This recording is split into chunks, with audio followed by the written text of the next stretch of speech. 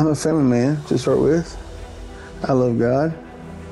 Try to be a good Christian, but fail miserably sometimes. The biggest thing about me is I like helping people. You know, I always have.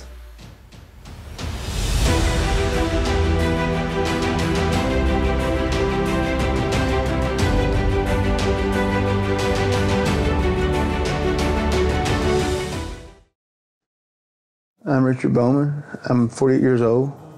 I was diagnosed with Parkinson's disease when I was 46 years old back in 2019. I had my sleep DBS surgery in January 2021, and it's really improved my life.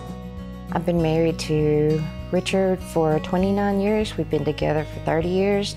Richard, he was always the one that when somebody needed something, they called him.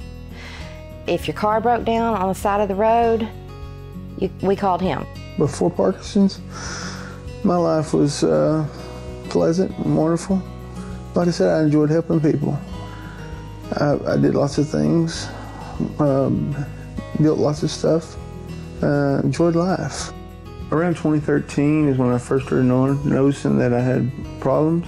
I kept carrying my arm real stiff, like it was in a sling. I had gait issues. Couldn't walk right. Kept dragging my right foot.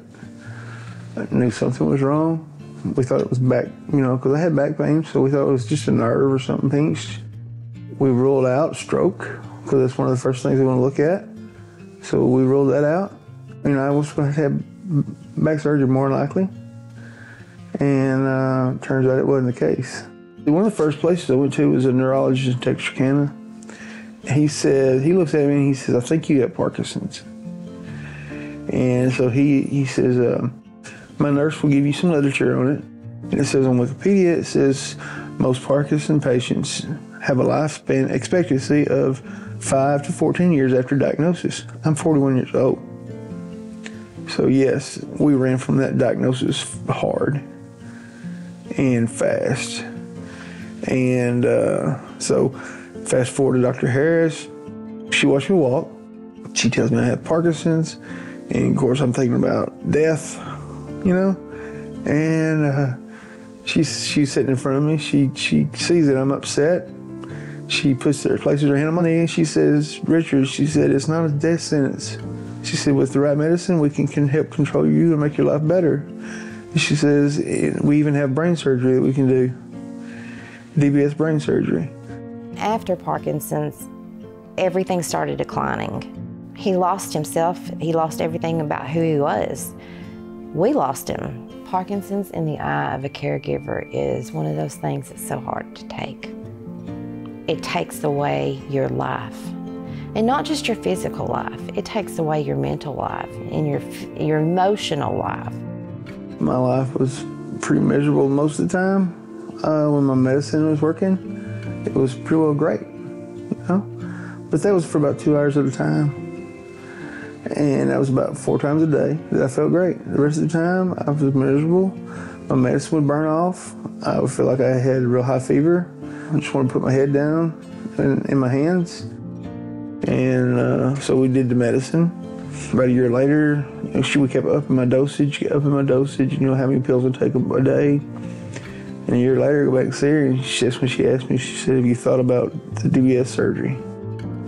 Parkinson's, pardon my language, but it's hell. It really is. And so we went to meet Dr. Wilden, and we finally got to meet her. And she's phenomenal, very good doctor. So she tells me about the surgery, tells me about the DBS stimulator, and asks me what I think. And I told her, I said, if you think it'll help me, I'm ready right now. Richard was a very interesting case because he was late in being diagnosed with Parkinson's. He was diagnosed instead with arthritis and chronic pain and was really kind of bounced around. Nobody really understood what was going on with him. He was started on medicine and it worked. Like a lot of patients, it worked for a time, but he also was having to escalate his medicine use. He was developing wearing off, and he also had untreated body pain in Parkinson's that He just felt like even with the medicine, his global mobility was not where he wanted it to be. So those things, wearing off of medicine, dyskinesia as a side effect of medicine, and having side effects from medicine, all those are indications for deep brain stimulation. So Richard really became a good candidate right away when I met him because he was already on the maximum dose of tolerated medicine with residual immobility that was untreated. Yeah, I met with her in December the 23rd of 2020. And January 20th of 2021, I was having surgery. It was actually probably that night of the surgery when we went for our walk.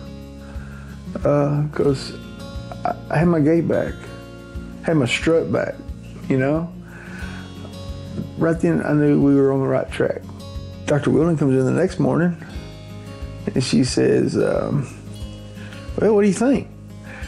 And we look at her, both of us look at her and say, what's going on? She says, we don't have the second surgery done yet, and he's already improving. And she looks and grinned real big, and she laughs. She says, that's what we call the honeymoon effect. Richard also had a wonderful honeymoon effect. What struck me so much about him was the first day after surgery, he was like, almost in tears because he's like, I cannot believe how much my pain has improved. He was so amazed at how much better he felt. And his wife too was very moved by it. She said, I have been underestimating his pain for a long time. Now everything is returning. He's walking right, he's holding his arm right, he's riding again. He's getting his physical traits back that he had lost before. And the difference from then to now is that then he was a person that kind of wanted to just hide in a corner.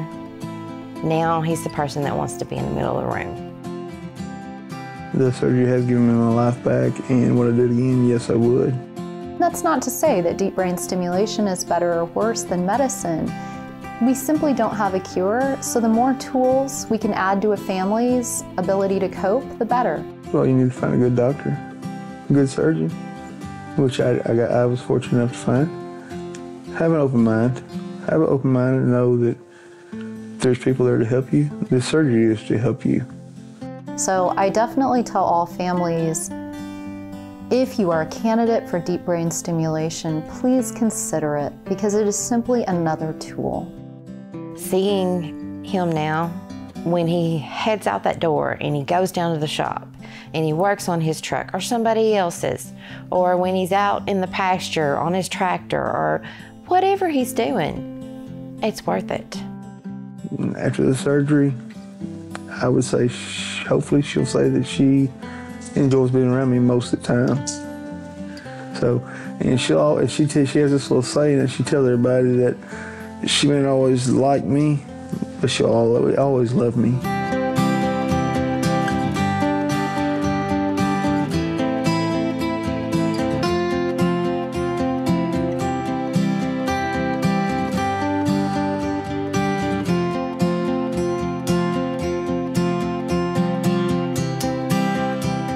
While MRI-guided DBS procedures can offer benefits, all forms of surgeries performed in the brain can pose serious risks.